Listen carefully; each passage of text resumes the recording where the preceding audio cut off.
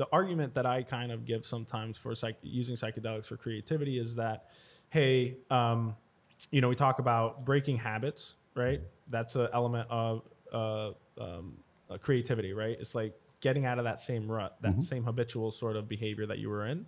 And then perspective shifts, right? So looking at something differently, right? Which would imply novelty. Yeah. And I think that psychedelics do both of those things. I don't know if it's necessarily disinhibiting you in the sense of like alcohol would, right? But maybe just doing those two things, you don't think those two things might enhance creativity in some people? Yes. So I think that there can be, what I think is an element of disinhibition is that if we think about all the constraints on our brain activations, a lot of it is sort of baked in of our brain trying to settle into particular activation states. Like we were talking about the perceptions of reality or perceptions of this football helmet. Right. So I have a hard time shaking that looks to me like a football helmet because all of my cognitive apparatus is under pretty, conventional, dull, boring conditions. Yeah. Now, if I were to add, a hallucinogenic drug, it would be much easier for me to see that football helmet flexibly dissolve into some other visual representations or different meanings. Right. Now, I believe that's because those drugs are eliminating some of the natural constraints we have in our brain for stabilizing perception. They're destabilizing our brains. Now, can that be very beneficial? I think that it can be. I think that there are people who reported really life-changing, transformative experiences for the better. My caution, however, is that because there's a whole recreational side and the science is not there yet, that people can do things to their brains that they didn't intend to do. Right.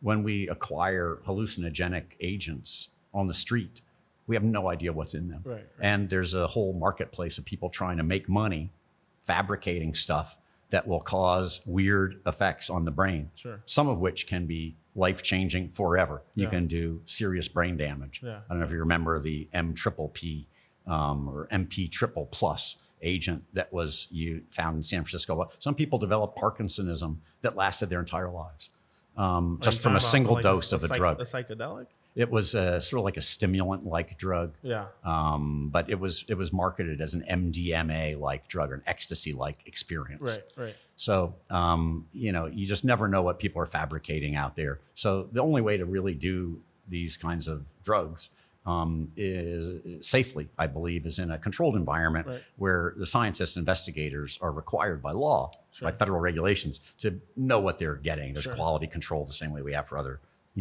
pharmaceutical agents. So that's, I think, the path forward for the time being. And I think that the research is a really active area of research right now. So I think that there's promise there. But I think that so many issues need to be understood better before, we can advocate, widespread use, especially to do something like enhancing creativity. Right. Now, can it work?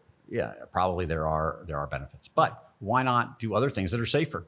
Like just having the sense of being away can have an incredible effect. Like there's a colleague of ours and friend, Louis Schwartzberg, have you ever seen movingart.com? No. Makes this incredible thing. Whenever you see like a video of a mushroom growing and using time-lapse, high-res photography, or a wave breaking and you can see every droplet coming off of that, just by taking these unique and different perspectives, I think he is providing a kind of an experience that really is transformative and gives you the sense of being away. That kind of difference in perspective taking can, in and of itself, just by having the experience, be life-changing and life-altering. So I'm in favor very much of having those kinds of experiences take place. Yeah.